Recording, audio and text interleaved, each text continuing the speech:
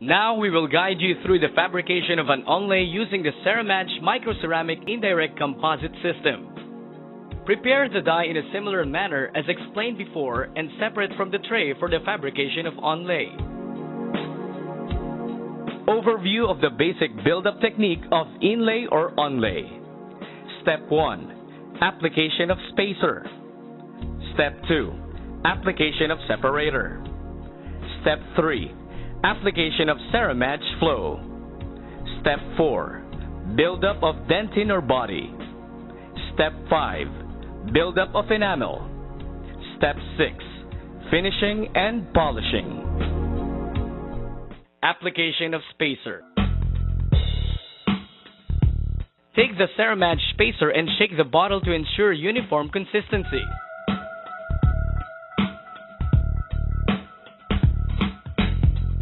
Apply the spacer in a thin, even layer onto the entire working area. And let it dry from milky color to transparent. This step is important to achieve sufficient space for the resin cement during final placement of the restoration. Application of separator.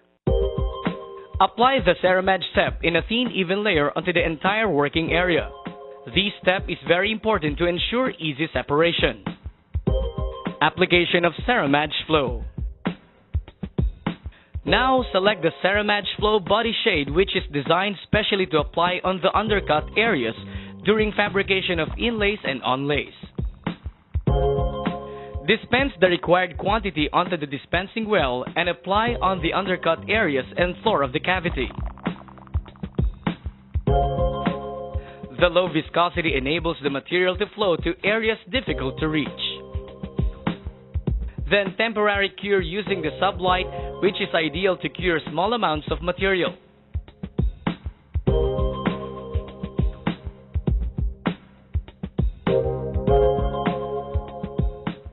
Build-up of dentin. Next, select the appropriate shade of Ceramage body to build up the dentin area. Dispense the required amount onto the paper pad.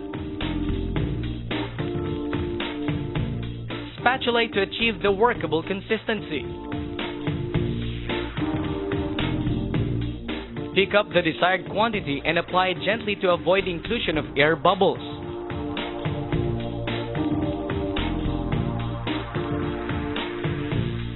Build up incrementally to ensure maximum cure, which enhances the physical properties of the material.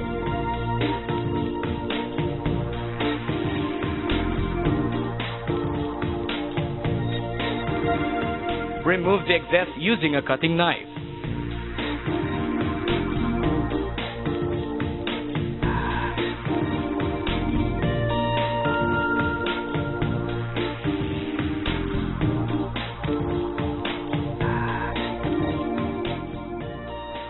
Place the working die in the Solidolite light box and cure for 3 minutes.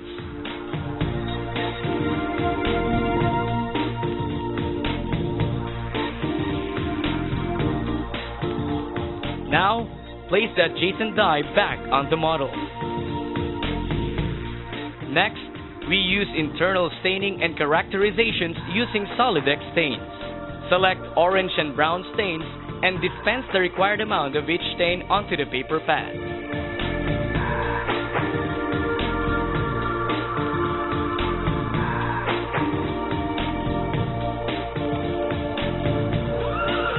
Then mix the two stains to obtain an orangey-brown color.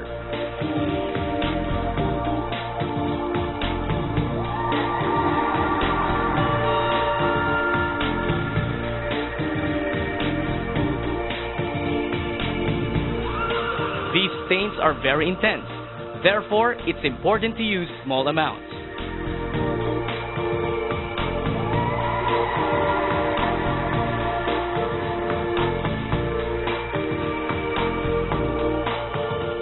Now, apply the mixed stains on the groups and inner walls of dentin surface with a brush to create internal characterizations.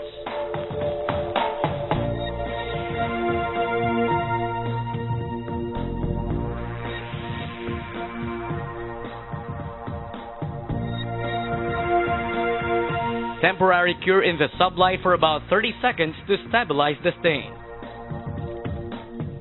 Add more Ceramage body and build up the dentine. Use a cutting knife to carve the occlusal fissure and remove excess from the margin area.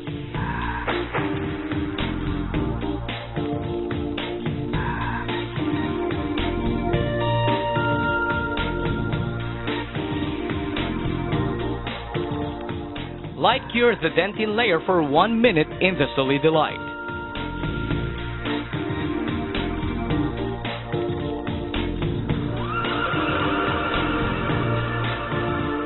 Select the occlusal effect color to create a more natural occlusal appearance. Dispense the required amount onto the paper pad and adapt gently on the occlusal surface of the onlay. Create the occlusal anatomy during build-up. Remove the excess with a cutting knife from the margins.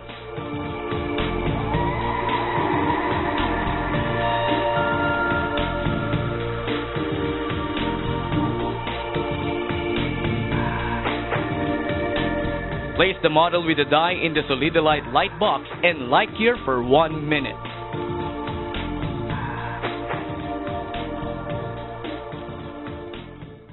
Build-up of enamel. Select the appropriate incisal shade and dispense the required amount onto the paper pad.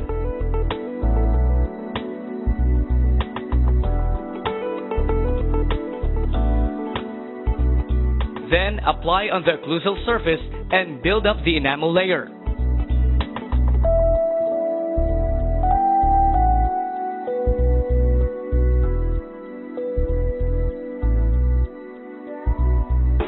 Place in the light box and light cure for 3 minutes.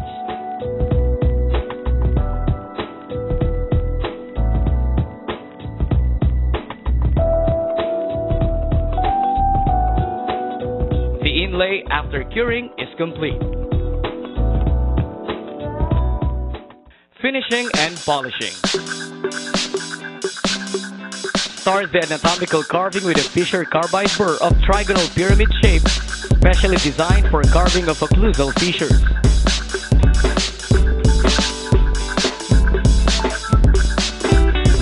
Next, use the HR2 silicone point to gloss polish the restored surface.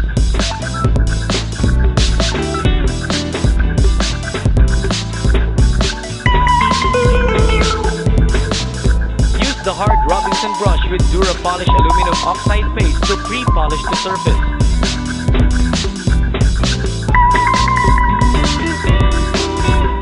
Then, polish using the soft Robinson brush with Dura Dia Diamond polishing paste.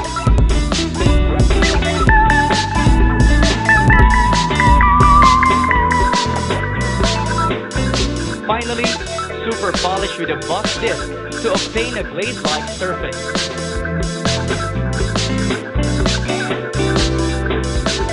Separate the onlay from the die using a composite instrument. Remove the separator from the internal surface of the onlay.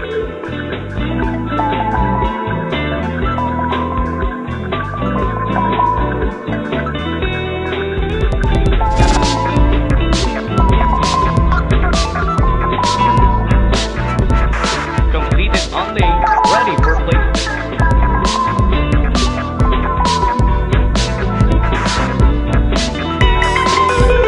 Demonstrated by Mr. Jovi Ng.